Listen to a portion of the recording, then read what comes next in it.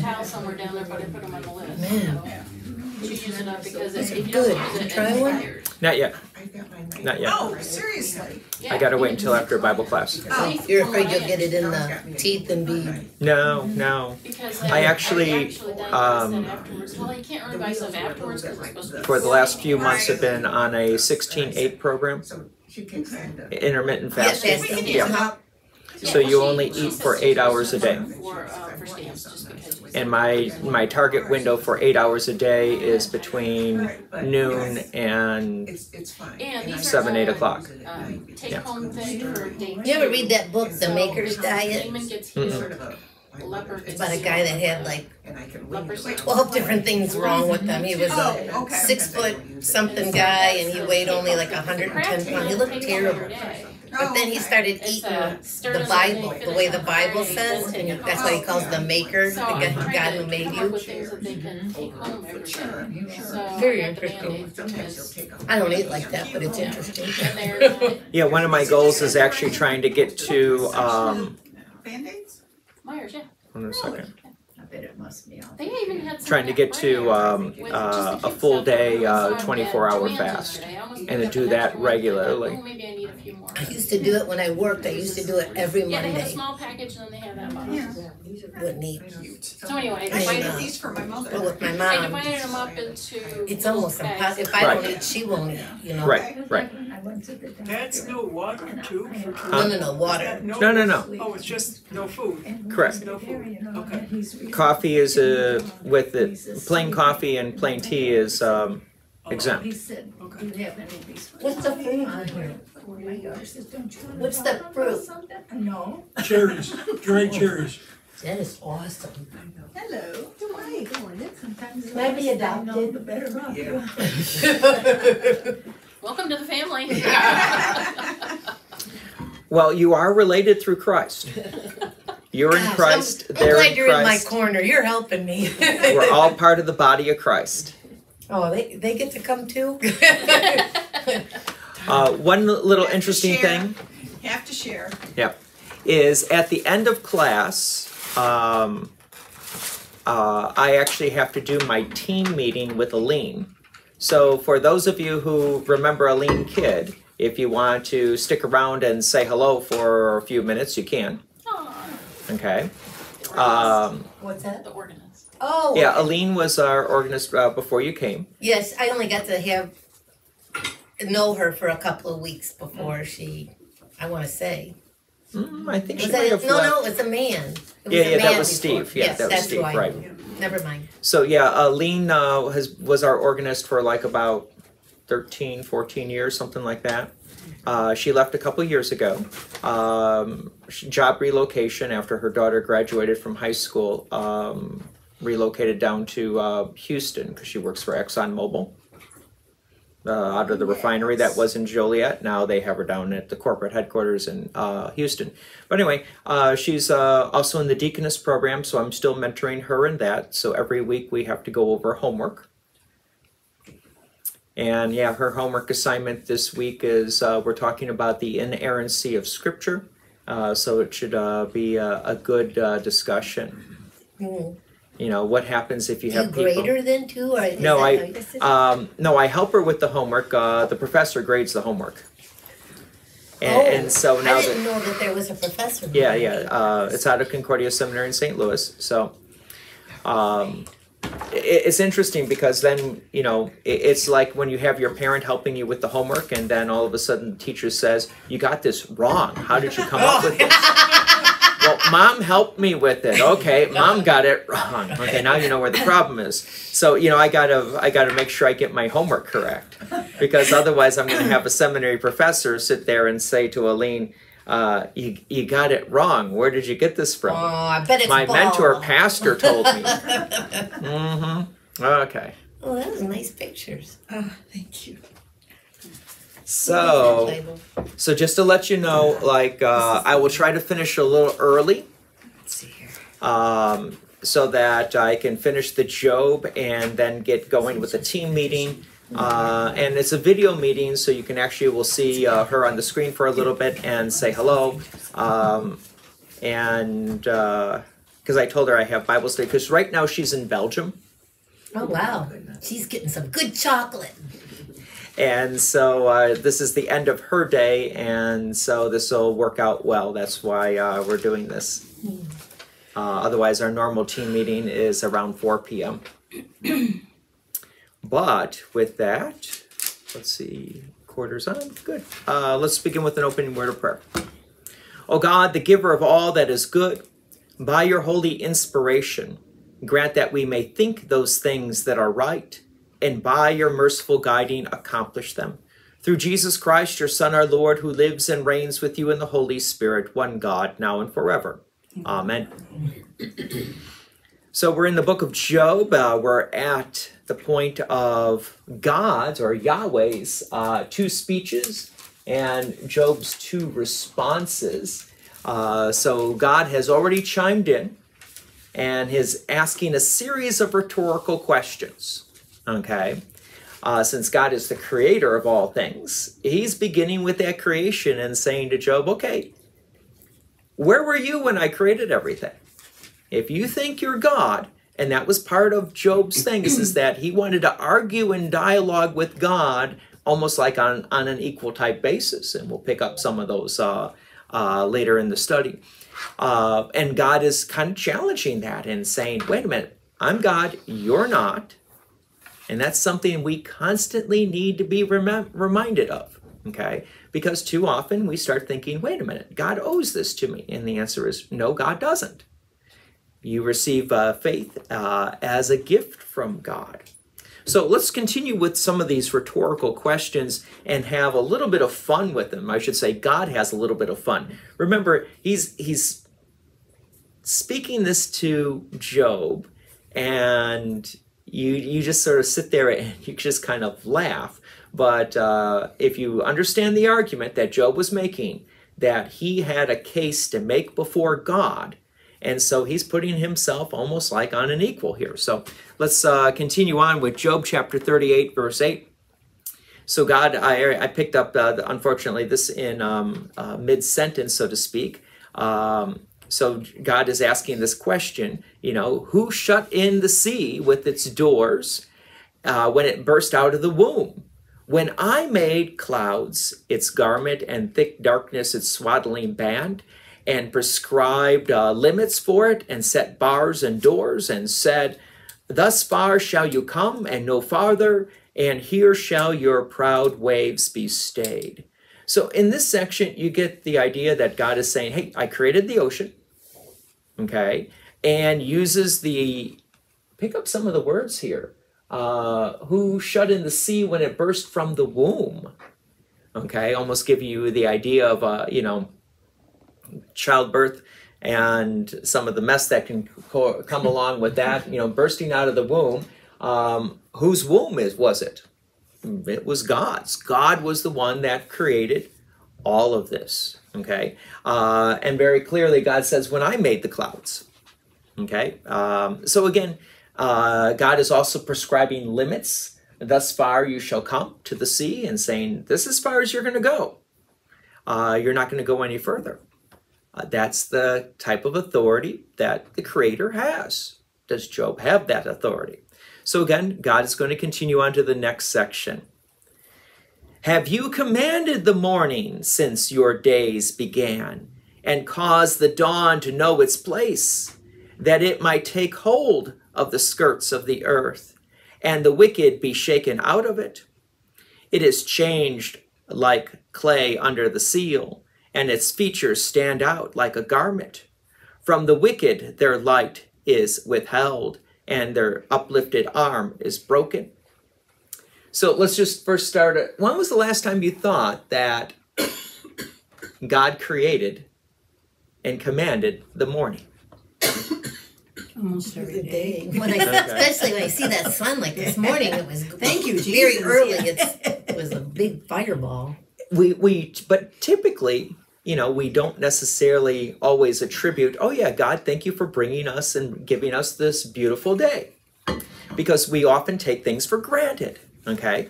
So if you do appreciate it, great. And then you can understand God's command and saying, yeah, I commanded the morning.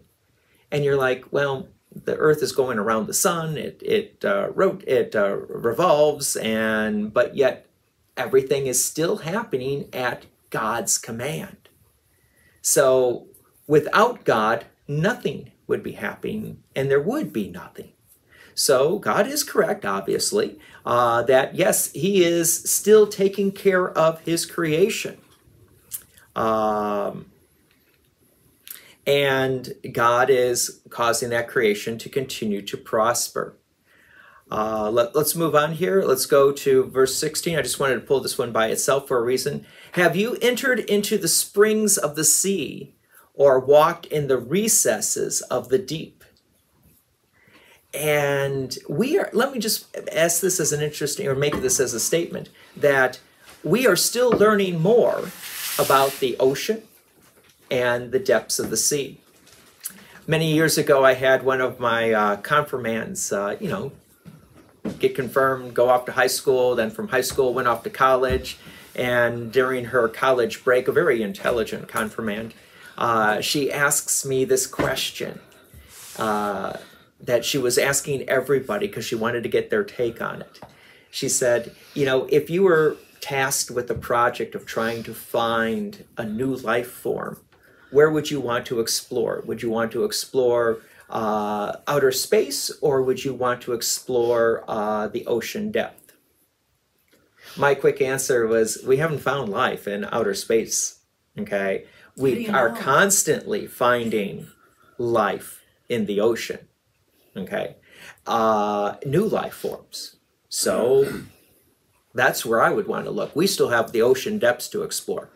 So that was actually her premise also, but her bottom line, her secondary premise was, we get so fascinated with outer space, we forget about the creation that God has already placed us on the earth, and saying, let's just continue to explore the earth. We're going to find out much more wonders just here on earth. We don't need to go to the stars.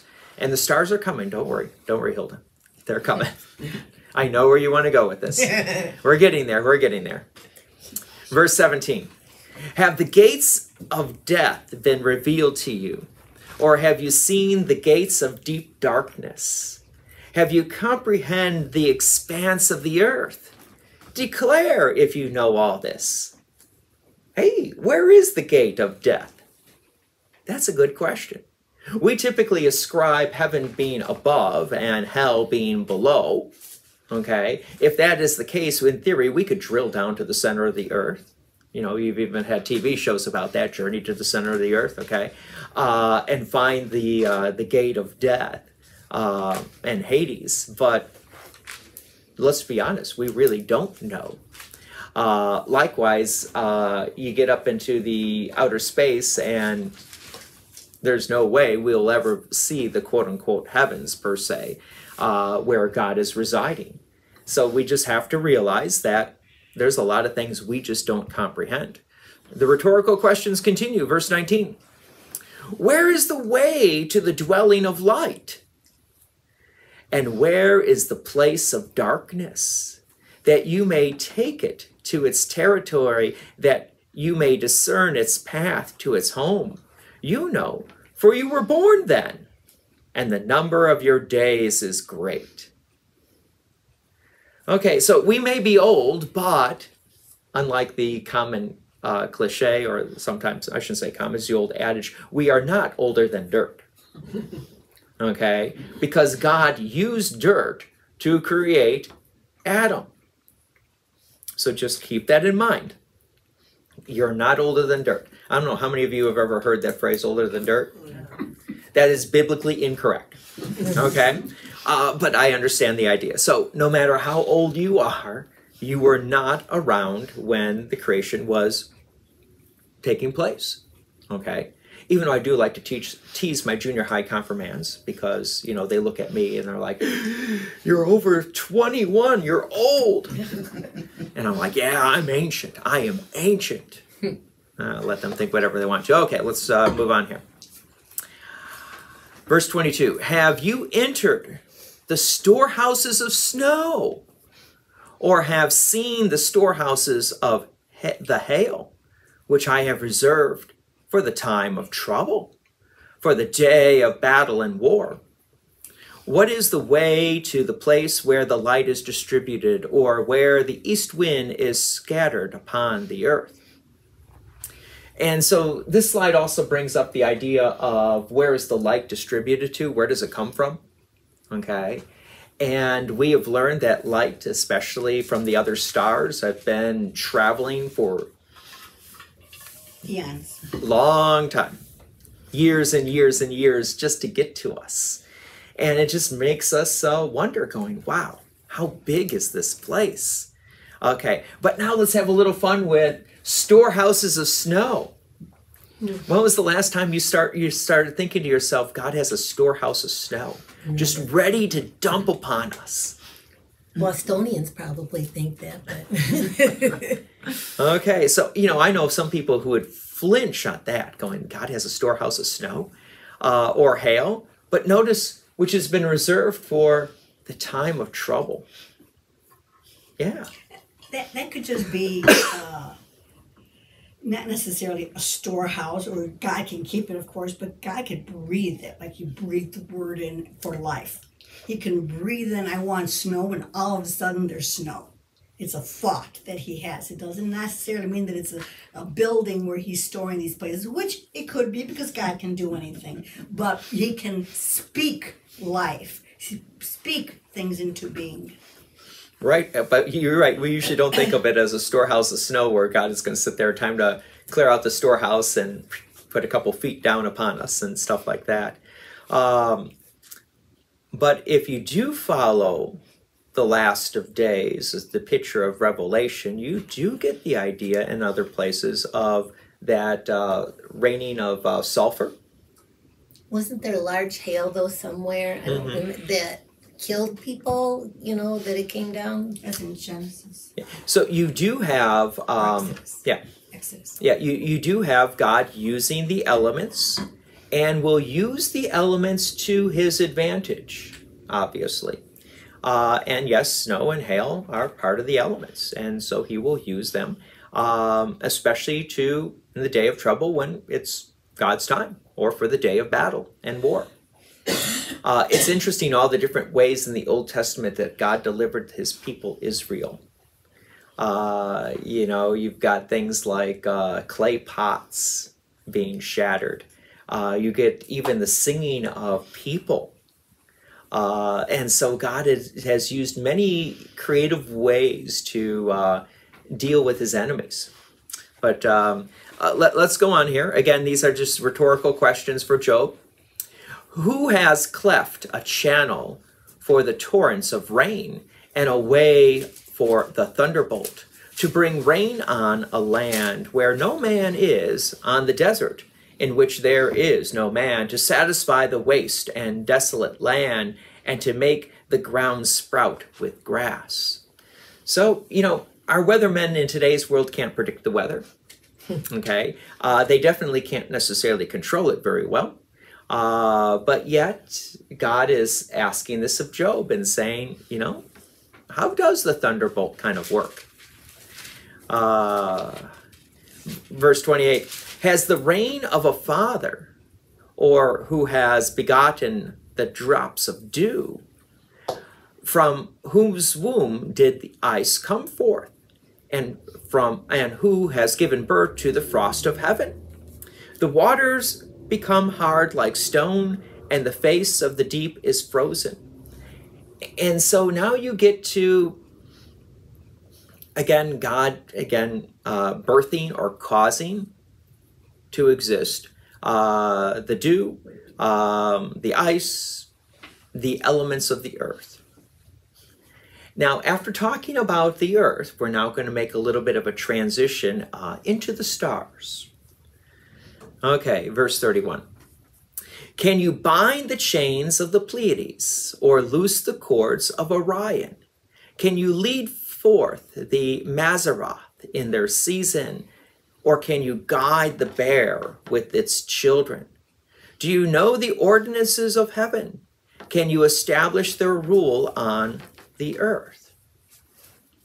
Now, I will admit, this is a section that people have taken a couple different ways. And so let me at least first begin with how I want you to take this. Is after talking about the atmosphere with the physical elements that we're aware of, like the rain, the hail, the snow, God is now moving beyond the atmosphere into the heavens, so to speak, and now talking about the stars. The Pleiades, a constellation. Orion, the constellation. The Mazzaroth. I got a couple notes about some of these things. The Orion, the Bear constellation. And do you know the ordinances of heaven? These are the rules, so to speak. And can you establish their rule on the earth? Is there any connection between what we see in the heavens to the earth? Now, there are some people who have made those connections. And to be fair, you do have the wise men, the Magi, who, upon seeing a star, God used that star to lead them to the birth of, to where Jesus was at. So once we get down that road, however, I will admit we run into many questions. Because I'm sure, Hilda, you had a comment. You would have a comment about this. Well, I do believe there's God that created people or entities outside of the earth. The universe and the galaxies are so vast. Why would we think that we're the only ones he could create? Just like all the creatures underneath the ocean that we don't even know about. Mm-hmm. It could be the same thing out in space. Yeah, and I like your example. There are still many sea creatures we don't even know about. And could there also be life in other galaxies? And so, yes, I've had my junior hires ask me that as a question, is what happens, Pastor, if we actually did find life in another galaxy per se? Hey, it's part of God's creation. It does not diminish your Savior. And do you need a Savior? The answer is yes. It's just like if we saw a new species underneath the earth in the depths of the ocean. And we do know that there's still, every once in a while, something comes up to the surface and we just look at this and go, where did this come from? It came from the ocean depth. God created it. God created it. Thank you. And that's the exact same thing I want to go to. Am I going to be leading a field trip of our youth to Area 51? The answer is no. They wouldn't let you in. They wouldn't let me in anyhow. You're right. So I think we need to keep things realistic. And that's where, again, we have so much that we can study underneath the oceans, and nothing wrong with also exploring outer space. But yet at the same time, if you're saying to me, where's the best use of my money to find a new life form? Right here. Let's just stick to Earth here. It costs an awful lot to put those satellites into orbit, but I'm also very thankful for them because if you have a cell phone and you have the internet, you're kind of appreciative of our communication network. But now I want to grab a couple study notes here. The Pleiades and Orion, these are well-known constellations. Pleiades is sometimes popularly called the Seven Sisters. The stars of the constellation are thought to be held together by chains. The ancients used constellation and celestial timekeepers and guides, marking the arrival of fall and winter seasons. Already by 4000 BCs, the Pleiades announced the vernal equinox. Today, they are still recognized for their seasonal significance. You know, what's interesting about the Pleiades, it is a star system that's relatively close, and it's also one that sometimes people think that it's close enough that they could have visited us here on Earth. That's another different topic, but it's interesting. The study notes talk about it as the Seven Sisters. You may be surprised. There's another look of another icon of the Pleiades with 6 stars. Okay, fair enough. It doesn't have to be 7. That you probably are unaware of, that you probably see every time you're driving. Where do you see an icon of 6 stars? The New York, the woman with a flame. Okay. Statue of Liberty? Yeah. Okay. Well, I'm thinking in your everyday travels. And some of you, I don't know. Okay, let me just sort of give it away here. Guess what the Pleiades in Japanese is pronounced as? Subaru. It's what? Subaru. So guess what the icon for the Subaru car is? 6 stars. And initially when they created that icon, they created it more in the pattern of the Pleiades. But nowadays it kind of got morphed a little bit, but just a little interesting, a little trivia thing. And again, we're continuing to hang on to the stars, nothing wrong with that. But to realize that, again, I didn't realize this until I was doing just a little bit more background into all of this with the Subaru manufacturer. I'm like, wow, I see that symbol just about every day as I'm driving to church. But let me go to the one that I did struggle with, Maseroth. And I love this Lutheran study note that says, difficult Hebrew term. Thank you. It was. Transliterated here. Refers to a star or constellation from 2 Kings chapter 23, verse 5, that appeared only at certain times of the year as part of the zodiac sign. Bear, literally the lion, the constellation, Ursa Major, the Big Bear, otherwise also known as the Big Dipper, the stars of which are often called children. These star clusters are under God's provisional dominion. So again, I'm not going to want to spend too much time focusing on the constellations and any teaching that could apply, especially since we have God's Word, to hang on to God's Word.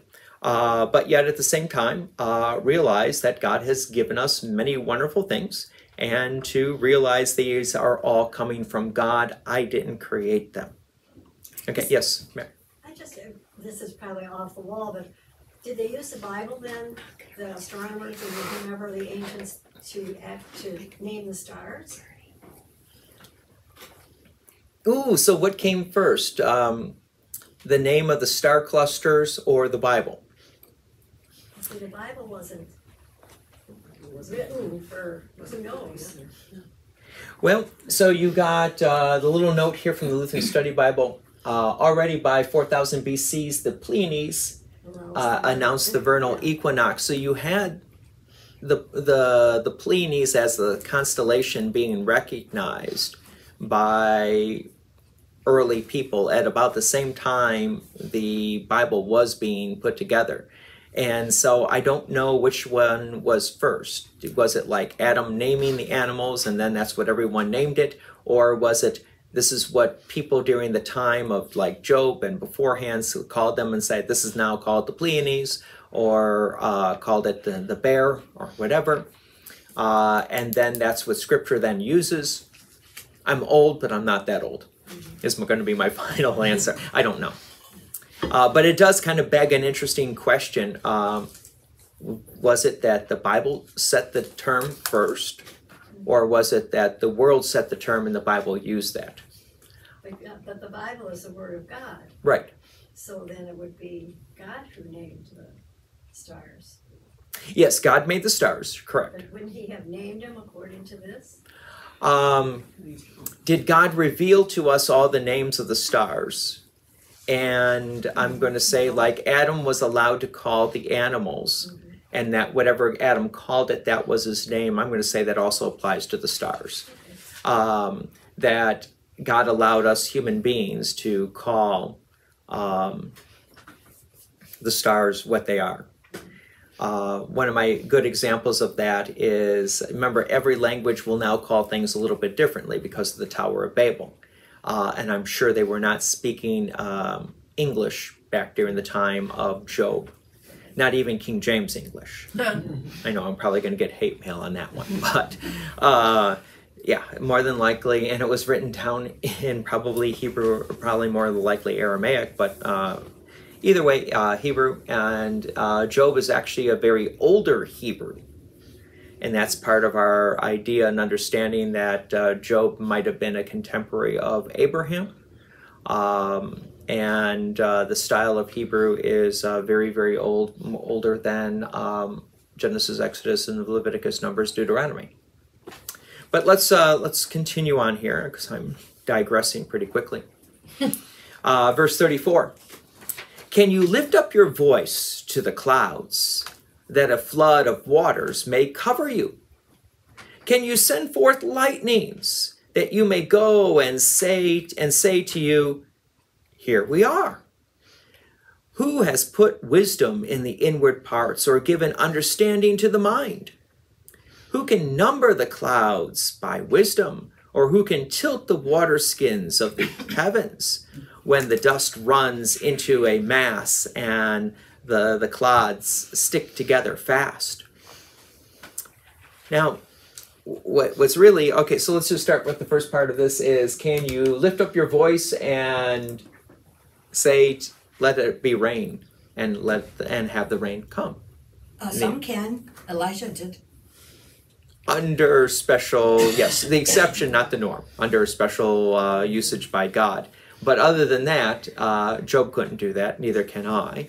Nor can we call forth lightning, okay? And then he's going into the whole aspect of the mind. Who kind of created the mind there. And then he goes back to the clouds and to wisdom, and has a little interesting thing in there about the tilt of the water skins of the heavens. Could that be a reference to the earth now being put on a tilt? And then you have when the dust runs into a mass and the clouds stick together fast. What is the composite of a cloud?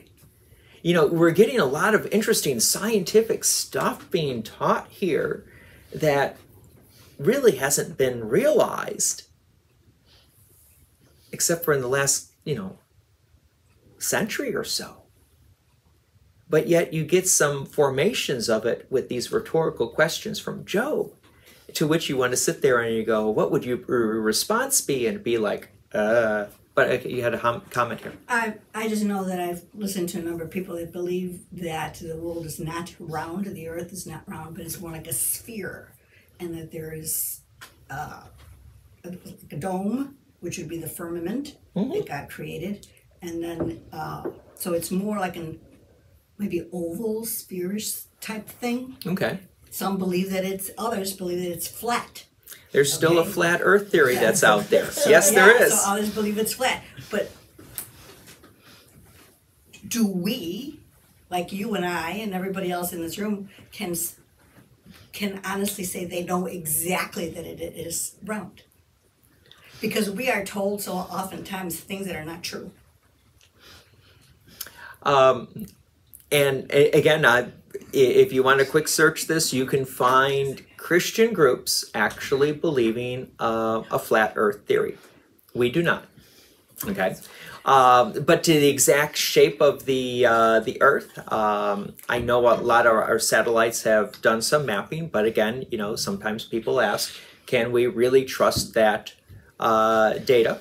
All I can say is I would like to encourage science to continue to study more and more. But the bottom line to it is the most important thing is God created it.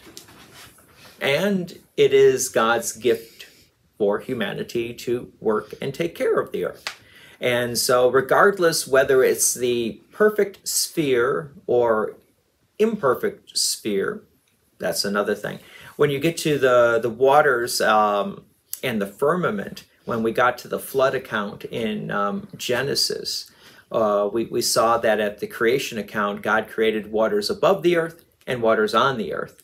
And at the flood account, God opened up the firmament and the waters above the earth came down. Henceforth, the flood. And then at least part of our theory behind all of this is that then you had the tilt of the earth on its axis, you had the polar caps forming, and the waters receded, okay, as one way of looking at it. But yet God can still create more rain, and he can also dry up the rain. So either way will work. Will God use natural means? The answer is yes.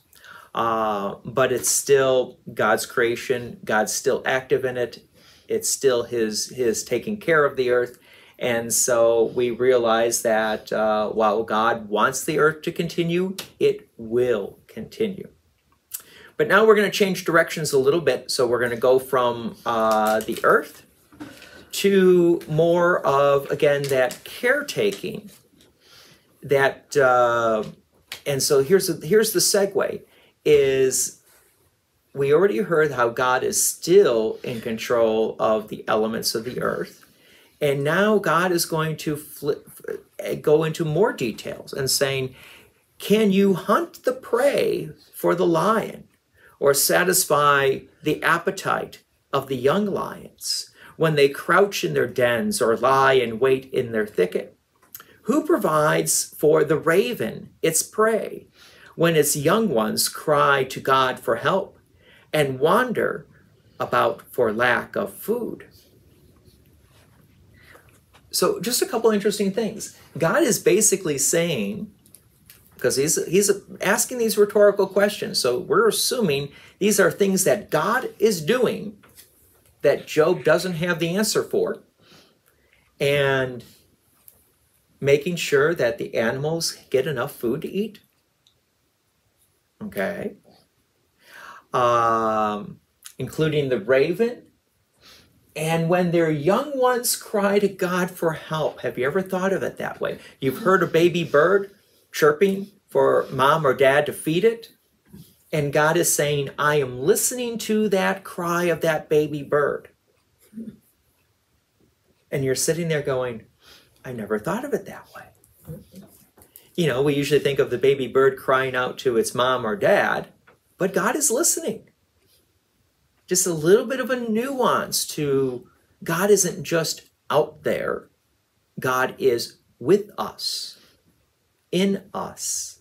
And when we cry for help, God hears us. Thank you. Okay, you had another question? Yeah, this reminds me of Matthew, in the book of Matthew. Like, think about the birds and the flowers. Does God not dress the flowers in all different ways and feed the birds? Yep. So he is attentive to every living creature in this earth, and he's the one who takes care of us.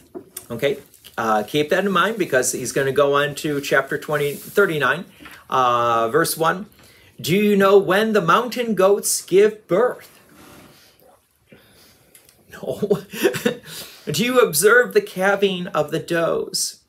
Can you number the months that they fulfill? Do you know the time when they give birth? When they crouch, bring forth their offspring, and are delivered of their young? Their young ones become strong. They grow up in the open. They go out and do not return to them. You know, I'll never forget, it was during my seminary days, we were raising fish. And it came time for one of my fish to kind of give birth. And I remember just sort of staring there at the tank, and then all of a sudden, pop, there comes a little one, and it comes out and starts swimming away. And I'm like, wow, how many times have I woken up in the morning and just seen the little one swimming there at the top and not actually see the actual birthing process? And yeah, it was kind of nice just to see that this is how it works, and this is all part of God's design. Did I know when it was going to occur? The answer is no. Does God? Yes. And again, it just makes you pause and think that, yes, God knows every single aspect. We know in the New Testament, Jesus says that God knows the number of hairs on our heads, to which we sit there and go, okay, might be less than it was beforehand, but you know. Easier to count. Easier to count, okay. But yet, we too often laugh that off until we start looking at some of the words coming to Job and going, no, God knows all this stuff. Okay, and he is very active in his creation. Okay, let's go on to the next section. Who has let the wild donkey go free?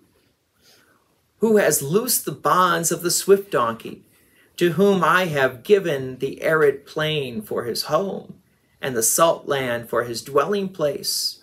He scorns the tumult of the city. He hears not the shouts of the driver. He ranges the mountains as his pasture, and he searches after every green thing. Now, I will admit, when you're talking about the wild donkey, obviously they're wild, they're not tamed, okay? And so you get that rhetorical question in there, but just have a little fun with it. If you pop back to Genesis for a moment, you find out in Genesis 16, verse 12, that Ishmael shall be a wild donkey of man, his hand against everyone, and everyone's hand against him, and he shall dwell over against all his kinsmen. So you have Ishmael also being described as a wild donkey.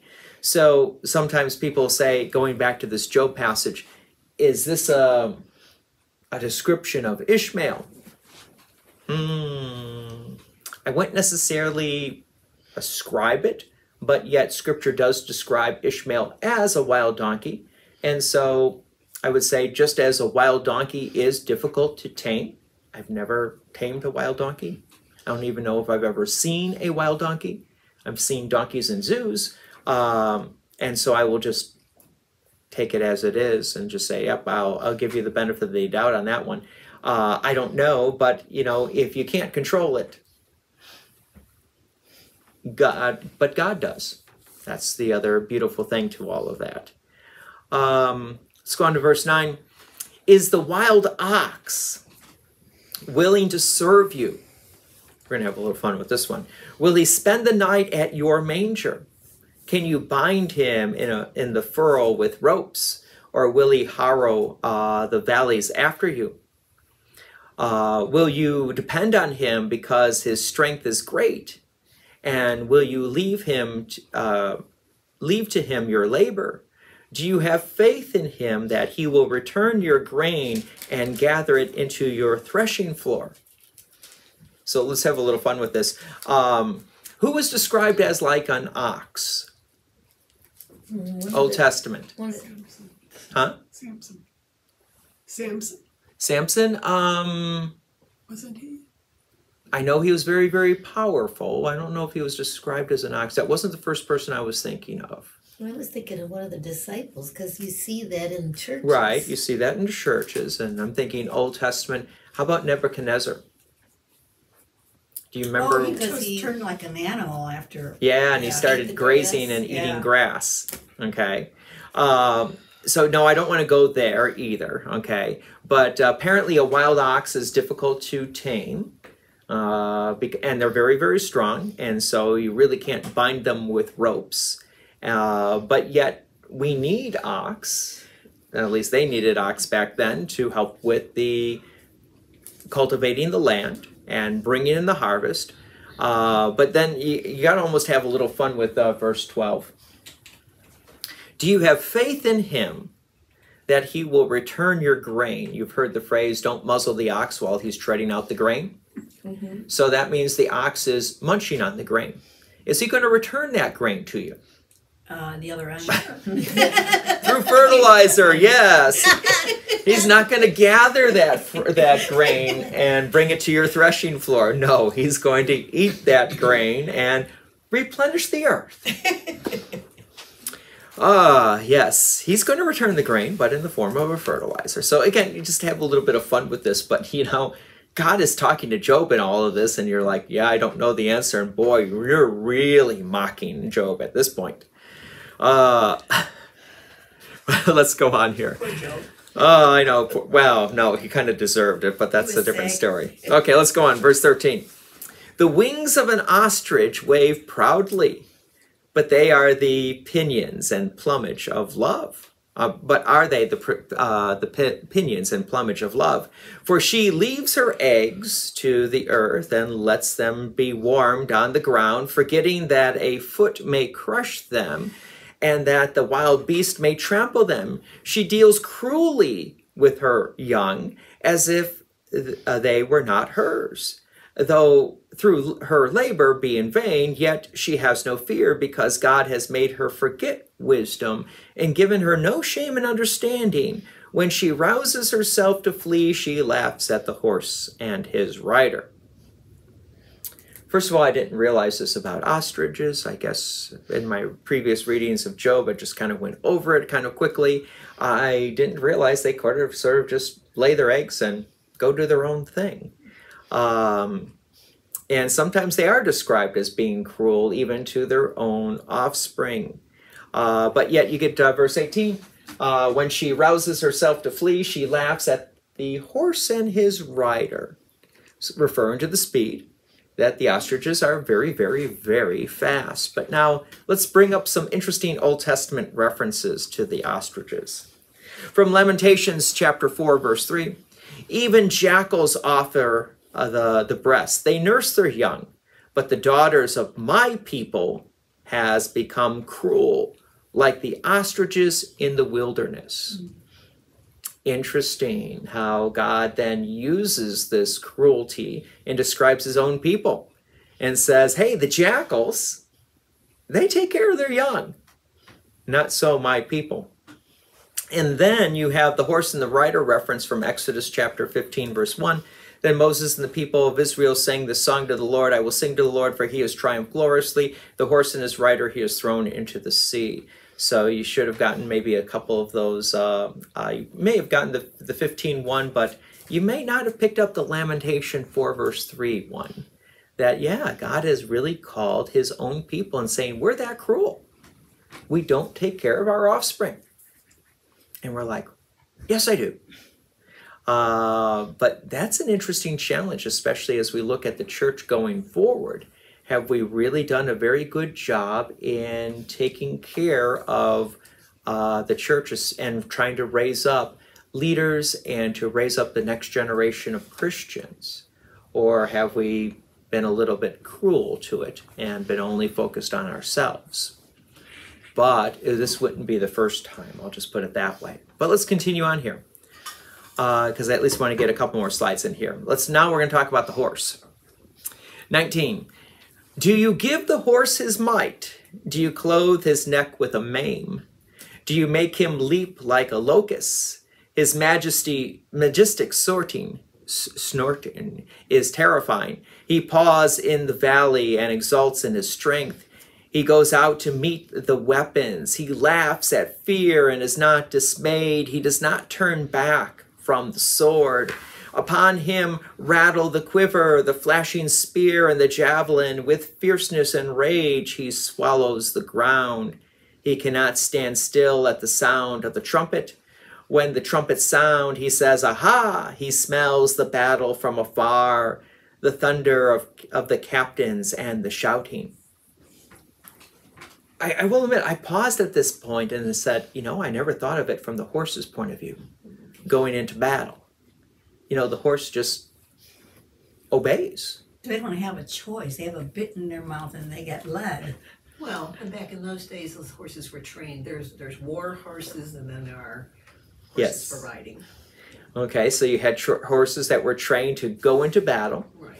And, in my last parish, I had somebody who would work for the fire department, and I always kept teasing him. I'm like, you're strange.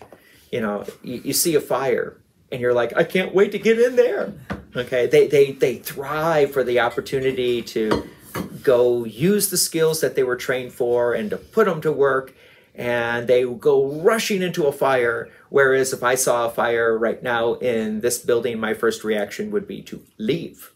How fast can I leave? And they want to rush in. But we need people like that. Just like we needed the horses to run into battle, when our first reaction would be, I'll go the other way. So again, I never thought of it from the horse's point of view, but God is, again, bringing these rhetorical questions to Job. Verse 26. Is it by your understanding that the hawk soars and spreads his wings toward the south? Is it at your command that the eagle mounts up and makes his nest on high? On the rock he dwells and makes his home, on the rocky crag and stronghold. From there he spies out his prey, his eyes behold it from far away. His young ones suck up blood, and where the slain are, there is he.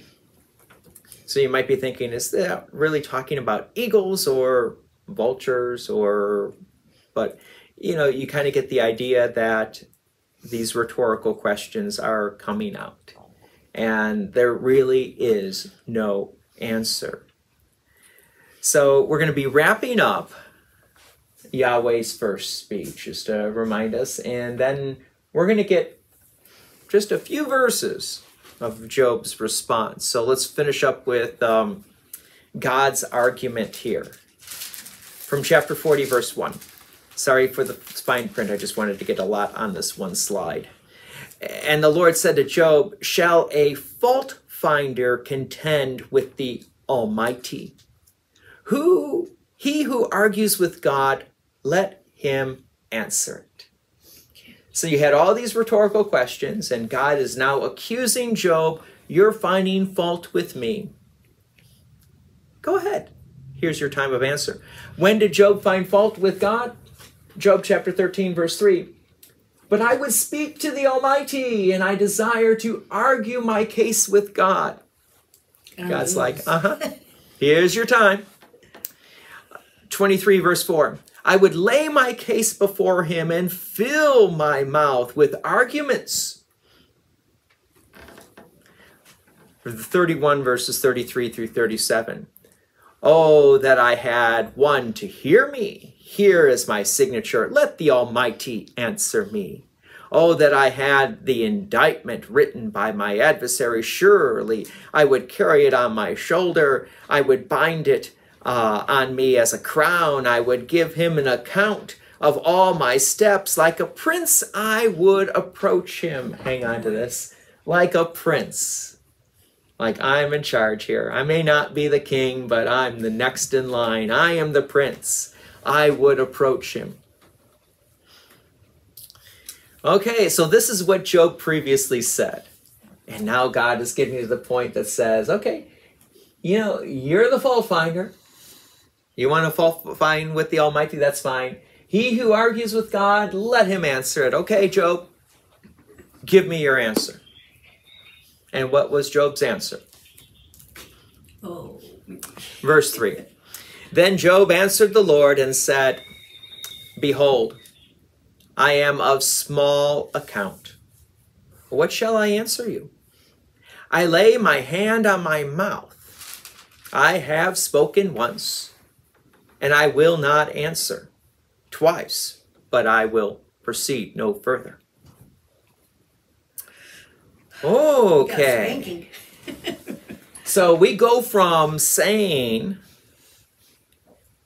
like a prince, I will approach him, to I am of small account. Okay. I'm putting my hand on my mouth. Let me pick up the study notes here. Like Job, we too may become silent before the Lord. I'm not too sure we too may become silent. We better be silent before the Lord. But it is often to plan our further defense or to pout in rebellious self-righteousness. How much we miss by trying to justify our own lives. God continues to wait for us and loves us with a never-ending love, which is ours in Christ. As the hymn writer, we can break our silence and sing, "When darkness veils his lovely face, I rest on his unchanging grace. In every high and stormy gale, my anchor holds within the veil. On Christ, which comes from, on Christ the solid rock I stand, all other ground is sinking sand," stanza 2. So how do we answer the Almighty? Have mercy on me. Have mercy on me. And that's a beautiful way of describing what we do in the liturgy, in the divine service. After the invocation, we go to confession, absolution. We confess before God, we're sinners in need of his grace and mercy. And that is our proper place, okay? We're not the princes, so to speak, that says I can argue my case before God. Actually, woe to Christians who do try to argue their case before God, because they're going to find out that they're going to lose. And lose not only their argument, but maybe even lose their faith. Yes, I've come across many people who have confessed to believe and trust in Jesus Christ, but then allows something to somewhat get under their skin, and they're going like, how can God allow this to occur? The answer is God did. What are you going to learn from it? And they don't want to learn. Instead, they want to tell God that this is wrong and how God should correct it.